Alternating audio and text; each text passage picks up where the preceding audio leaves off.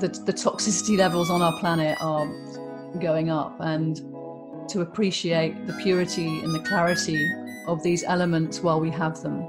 Exactly. And also to remember that all those same elements are what makes up our body. So if we honor those elements, not only with our breath and our prayers, honor ourselves, because we're made up of that. Hello and welcome to another edition of Chi Time, your conscious living show with me, Clara Apollo. And I have for you a very special guest here, all the way from America, well, Mexico really. We have Grace Sesma, or Grace Alvarez Sesma. Have I pronounced that correctly, Grace?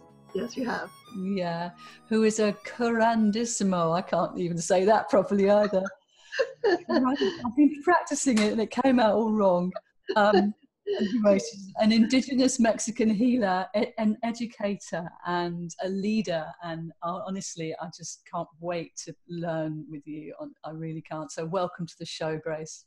Thank you. Thank you so much for inviting me to be with you and to share a little bit about my background and to share a little bit about what I've learned on this journey.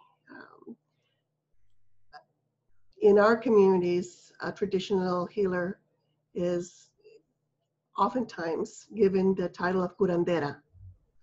And a curandera is a female healer. The medicine itself, the way that it's practiced by some people in Mexico, is called curanderismo. And that is because it is due to colonization, various types of indigenous cosmology, philosophy, knowledge has come together over the hundreds of years since the invasion of Mexico by the Spanish to come together in a very lovely and good, respectful way to transform into this medicine that we call curanderismo. Curanderismo, here we go. And I can say it when you say it, Curanderismo. Oh, it's lovely. So how did were you born into this? Is it something that is part of your ancestry? I mean, how did it choose you? It's a really long story, and I'm going to share some of it at more length when I'm there for the presentation, for the plática that we're going to be having on June 11th. Like many Mexican people, especially those of us who are still in touch with aspects of our native roots, our indigenous roots, we grow up using a lot of the knowledge, the remedios, the remedies, the house remedies, in terms of herbal teas, certain foods to eat, when to eat the foods, especially as a woman. During certain times of the month that we're not allowed to eat certain foods. So I grew up in that culture. My mom never would have called herself a curandera, as none of my aunties would have called themselves a curandera, because the way I was taught that title can only be earned by someone who is truly serving all of the community and not just the family. And it is typically someone who is willing to put the time and the sacrifices of not just the time that's expended, but also the potential for danger, spiritual danger, physical danger of being in training for the deeper, more profound aspects of being a curandera. So to circle around to how I learned it, my mother most of the time, did her healing work at home with us kids, with the herbal teas, chamomile teas. We always had a garden wherever we went. There was a garden with the herbs that she used. I had an auntie in Mexicali, Baja California. That's where we lived originally. And one of my aunties was the person to whom people brought their babies when they were colicky, unable to sleep, maybe were nauseous and listless. And this is a cultural illness that is known as caida de mollera. This is usually just for smaller babies. So that translates into the fallen fontanelle. And she was very, very good at healing babies with this particular ailment. So she's someone that I looked up with. And now that I'm way older and decided to really take this path in a very serious way and to really live it and not shy away from it the way I felt when I was quite young, I wish I had really paid more attention to her. So she did that. I think that that's a lot of people's experience. When you're younger, you're a little rebellious, and especially those of us who, out of love and concern for our well-being, our parents want us to be a little more assimilated so that we don't go through the trials and tribulations that my great-grandparents would have experienced. So sometimes in trying to be assimilated here in the United States, we, in our early years, we have a tendency to push away some of our cultural practices. And then as we get older, we realize that we are part of a very rich, wise, and much needed way of living. Absolutely, you hit the nail on the head there. Rich and wise and much needed. And this is being so called for, particularly now, across the world, this need to recognize our part of being in nature and being responsible in nature.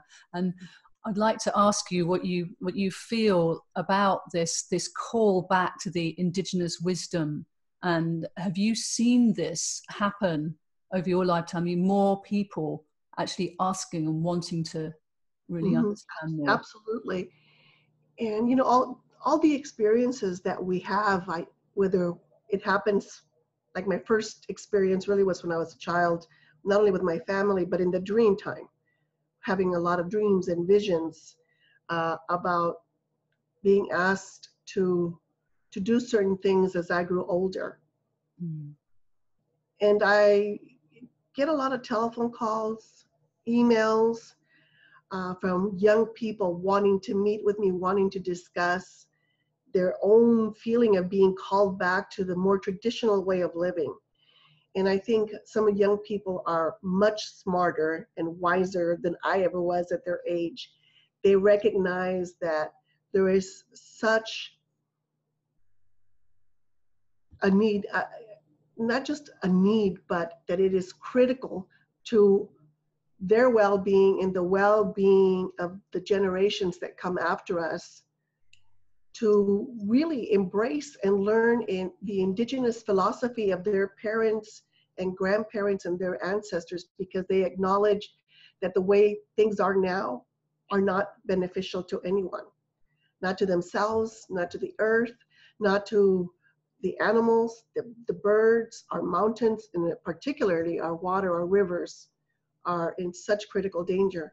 So a lot of these young people are really understanding that they really get it, and they're willing to do what it takes to protect it. Yeah.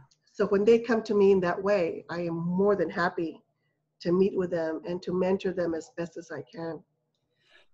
Exactly. What can we do as individuals to help, to make a difference, to take care of ourselves first in a holistic way, but also to make the right choices in our communities and for the world? Absolutely. People ask me what they can do. So I think it depends on where you live. First of all, is that you should know your area intimately as much as possible at any rate. Know where you're living. Who are the sacred beings in your area? What is your particular sacred philosophy and sacred way of being that your ancestors held dear? Because we all have ancestral ways in all parts of the world. Instead of people searching to the Americas, if they live in Iceland, for example, why do they not first look where they live and see where their help is needed? Relearn your traditional ways. And then you can start really from a very rooted place doing your part to bring to help bring our world into a better place. I know that there are scientists who say that we're way beyond the critical phase, but there's a matter of balance, and there's a matter of acknowledging that, yes, we're in a critical place worldwide, that we need to do something, but also keep that hope and that commitment to do whatever it is that you can do from wherever you are. That's the important piece to me. Yeah, hope. There is something about the indigenous culture of Europe has largely been eradicated. And as you were speaking there about regaining your culture, I felt a deep, deep sadness that of all the atrocities and all the wounding that has gone on, that has done its best to wipe out a lot of the European culture. I think this is why we're so interested in the indigenous communities that are actually up and running and still keeping it all going. And yeah, you know, I mean, I know, I hear what you say about how it needs to be of the land that you're on. I really hear that, but there are cross-cultural common denominators, aren't there? There are some. I don't consider myself to be a practitioner from other cultures. I can only speak for my own. And since I'm not that, at least from my perspective, not knowledgeable enough about what the European tradition would be, I don't know where the crossover is. I just know intuitively that there is, because that's how indigenous people are all around the world.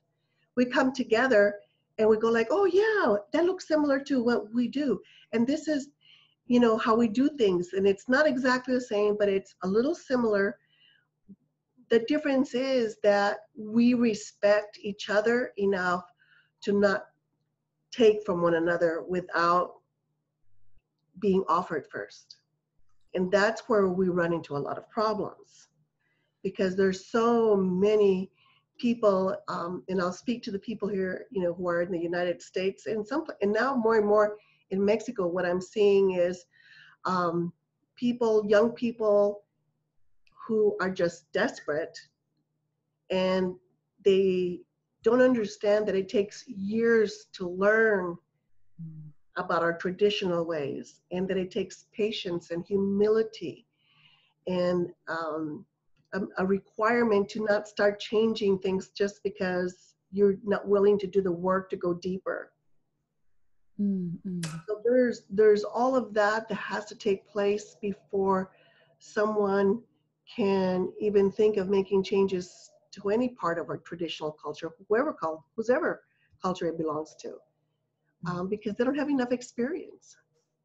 Yeah. You know, I questioned things when I first started, 35 years ago probably, and it took years for me to realize, oh, that's why they told me to do that way. Yeah, when it does, it evolves and it kind of spirals as you learn, doesn't it? Yeah, the learning changes, but the practice does not. Ah, okay. That's what I'm getting at. Yeah. That what I've learned, I don't change. I do it the way I was taught, because elders have reasons why they do things and why things have survived 500 years of genocide. Right, so some have survived. And I'd like to come back to the power of ritual and ceremony with you after we've played the track that you've chosen. Oh no, let's first of all have a cup of tea. Yes, so you were mentioning growing herbs in the garden. Chicano Park. Tea Park. And what tea are you drinking there, Grace? I'm drinking chamomile tea. Okay. It takes me back to when I was little, and my mom would say, "Mija, go outside and gather some of the manzanilla so I can make you some manzanilla tea." And it's a little relaxing, but to me, more than all, especially because today is Mexican Mother's Day. It's Mother's Day in Mexico. Oh, so wow. I always celebrate my mom, and she passed away last year. Oh. So to me, it's like bringing her here. Oh, blessings on you and your mother on Mexican Mother's Day. Thank you. No, thank you, sweetheart. you've chosen a delightful tune for us to play, listeners. I wonder if you would introduce it and explain why you've chosen this particular track, please, Grace.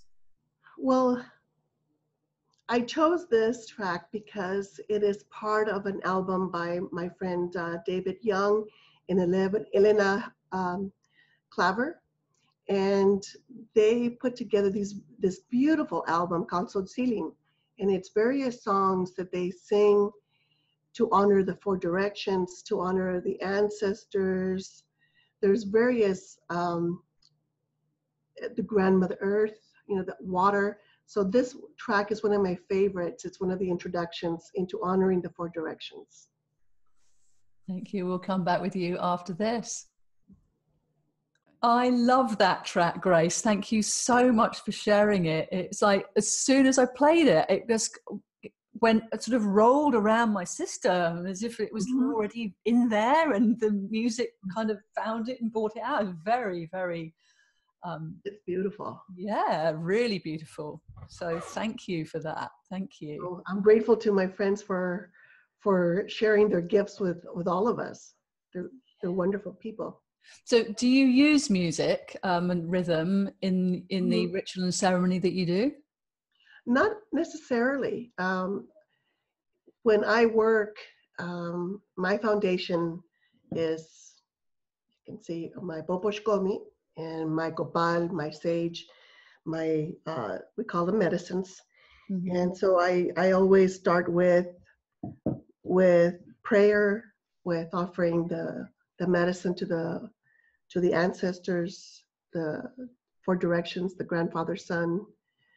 And once I do that, then I begin by having a conversation with those who come to see me. I mean, it's really important for me to establish an intention for the healing. And to me, prayer is a form of setting intention, particularly because our work is sacred work. Those who come to see me come to me with confianza. That's the Spanish word for a form of trust. And when we use it in the context of Curanderismo, confianza means not just that I am comfortable with you and that I trust you, but it's a deeper, more profound feeling of acknowledging that you know that the curandera is going to treat you like a sacred person with respect, honoring what is shared, the confidentiality of what is being shared, honoring the wounds, honoring and respecting stories that are sometimes pretty horrific to hear. They're trusting me not just with their story, they're trusting me with their spirit. They're trusting me with their heart. That's why this is sacred medicine. And I do my best to rise to the occasion through prayer and to hold the space for them in a way that they know that they are safe, that they're not going to be disrespected, that they're not going to be touched inappropriately, that they are not going to be made to feel less than or to encourage a feeling of victimhood. Because if they're coming to see me, they're courageous and they're willing to do the work, which is not easy. And they're willing to take advice and they're willing to make changes in their life. Absolutely. It takes courage. It really takes courage. You're right. And the power of having your story heard in that sacred way, that is a medicine. Absolutely. You know. And is there what is the most common thing people come to see you about? Can you share that with us? In the last few years, it has really been more deeply, unfortunately, into the effects of someone who maybe was shared with members of family and outside of the family for sexual purposes. A lot of that. Or had a couple of young women whose boyfriends unfortunately took them away from their family, only to place them in with groups of people who sexually trafficked them, where they were basically locked in a room, and men were brought in to rape them. I use the word rape very deliberately because some people say, oh, well, she was, sexually molested, or they used her sexually. Let's call it what it is. It's rape and it's torture. I have a lot of families who come to see me for family counseling, which is also another component to my work. Those are the major ones that I see. I see people for other emotional issues or long-standing issues of trauma that have nothing to do with sexual abuse or trafficking. Some women come to see me for help to process having had to terminate a pregnancy for their own, obviously, personal reasons. Others because they are having a lot of anxiety, stress. So it's quite a gamut of different reasons for why people come to see me. Mm-hmm. Some of it is also obviously some physical, mm-hmm. but a lot of people come to me more for the emotional trauma of past experiences. Sure. Mm-hmm. Wow. So another side, thank you for sharing that with us. Grace Sesma is here with us on Chi Time, and you're also a cultural educator. So as well as having your practice, you mm-hmm. also share your knowledge out in the mainstream. Where do you get called to, and what is that like? Well, I want to clarify that it's not a how-to. I don't do how to become a curandera workshops. As an educator, I educate.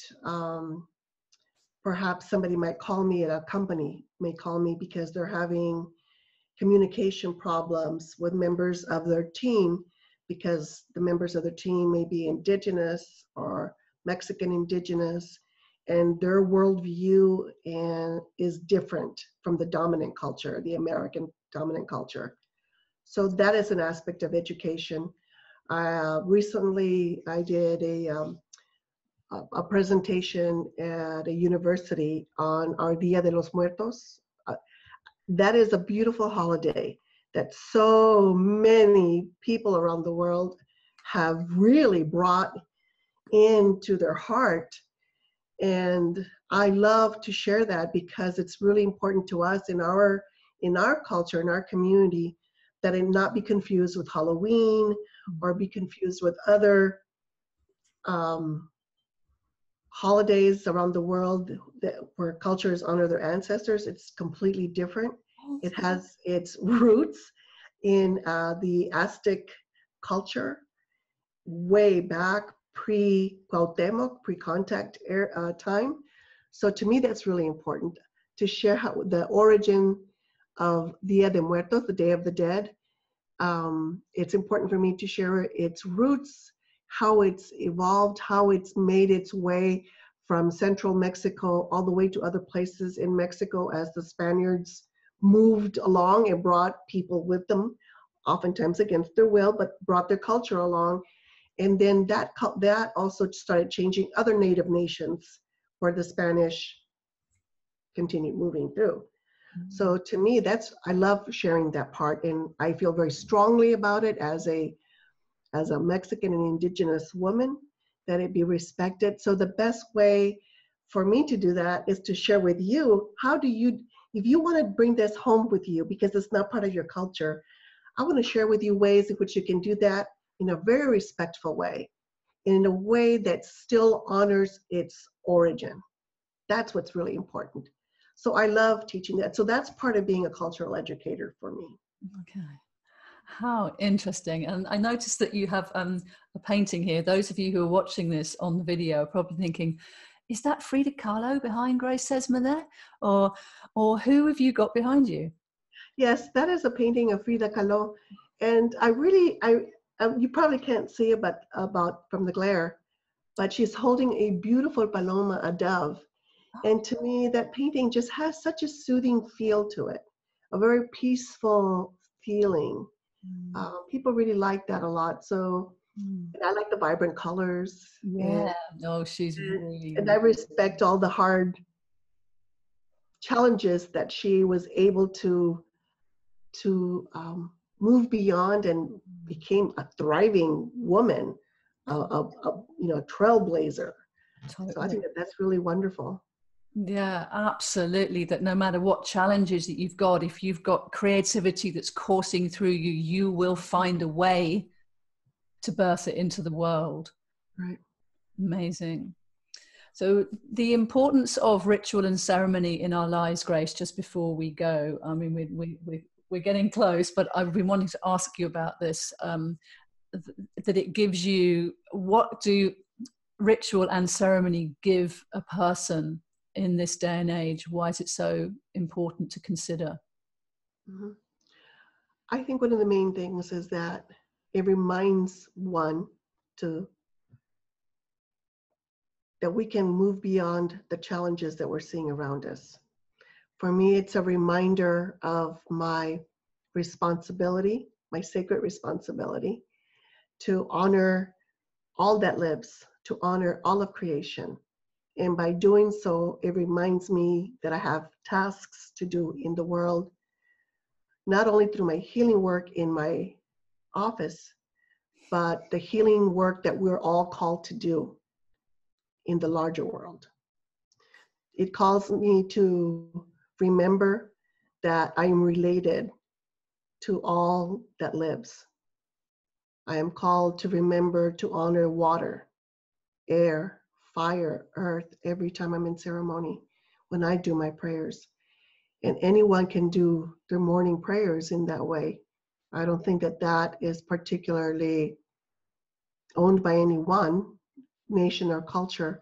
It's the expression of how we use our individual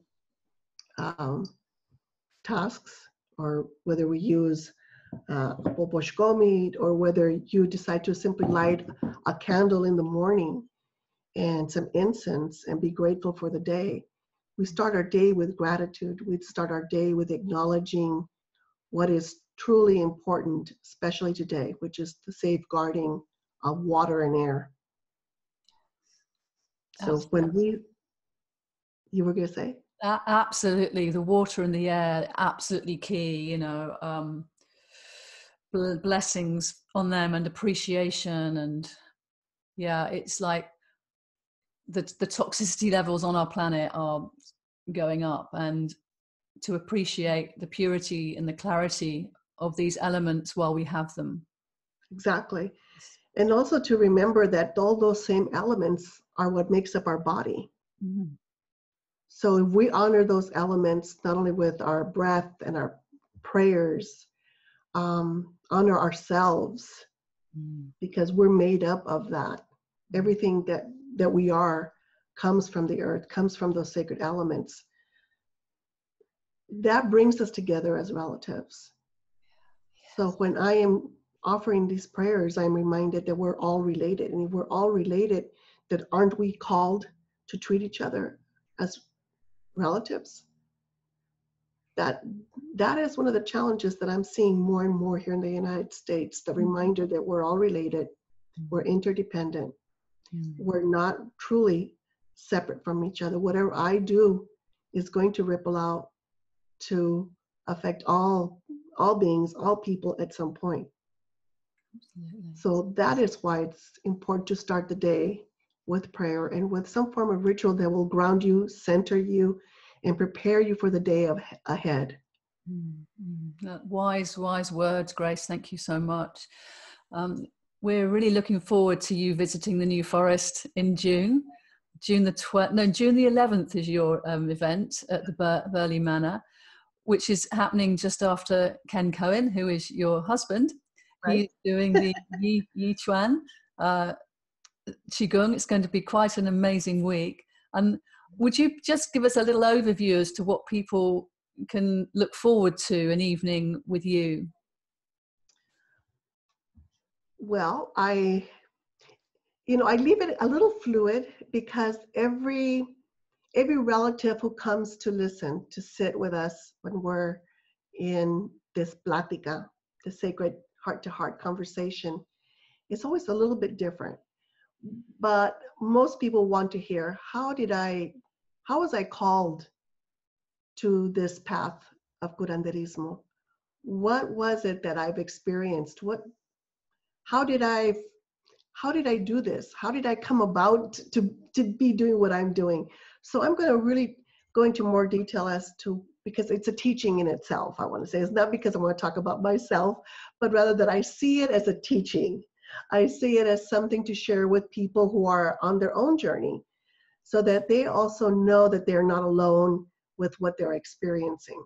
I think that's really important. So I'm going to talk about the dreams that I had starting at age, 6 or 7, calling me to this path. My experiences with my mom, my aunties, especially one of my aunts who really was a curandera from my perspective. She really did really challenging spiritual work and deserves that name. Talk a little bit about that background, talk about the philosophy, a little bit of cosmology of how my particular practice, how that informs my particular practice, that particular philosophy.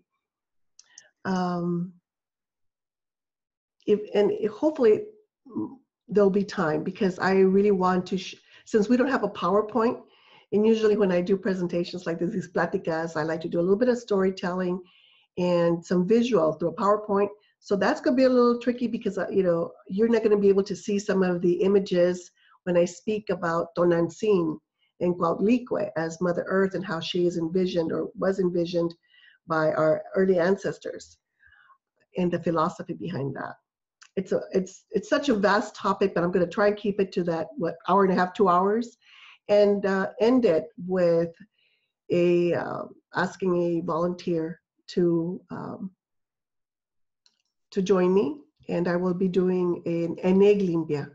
And an egg limpia, first of all, let me explain that a limpia is a cleansing, literally a spiritual cleansing. Mm-hmm. And an egg, a raw egg, is used to shift and extract energy. It's a healing ceremony.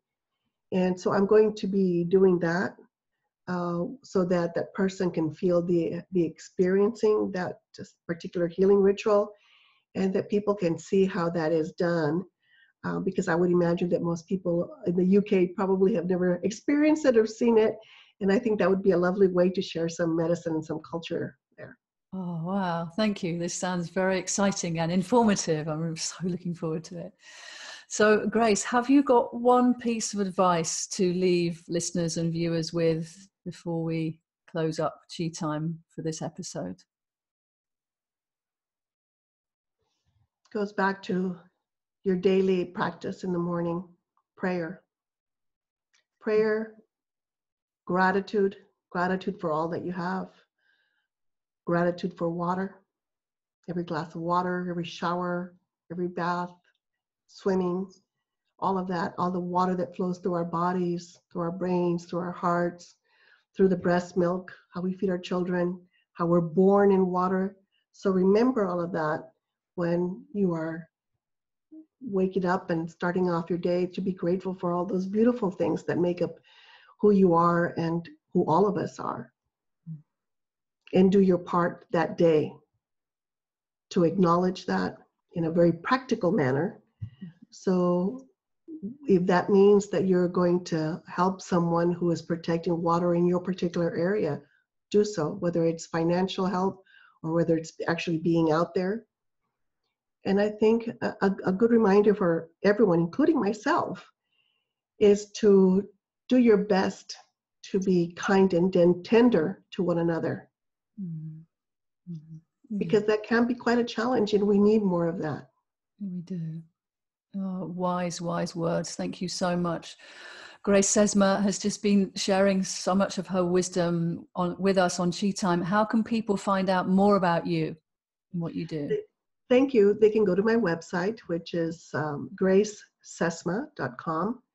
And I'm on Facebook, Curanderismo, the Healing Art of Mexico. In fact, I'm really looking forward to meeting some people who are on my Curanderismo Facebook page. They've already indicated they're going to Burley Manor, so I'm looking forward to meeting all of you in person finally. So that'll be lovely. That will be, because you are internationally known, and we are just absolutely thrilled that you're coming over to the UK. And if you'd like to find out more about that or get your tickets, then go over to consciouslivingevents.co.uk and we will help you find just what you need to be able to get there. So thank you again, Grace, for your time here. Thank you, Clara. Thank you. You're so welcome, and safe journeys until we meet again. Yes, see you soon. Take care. Love. Thank you so much.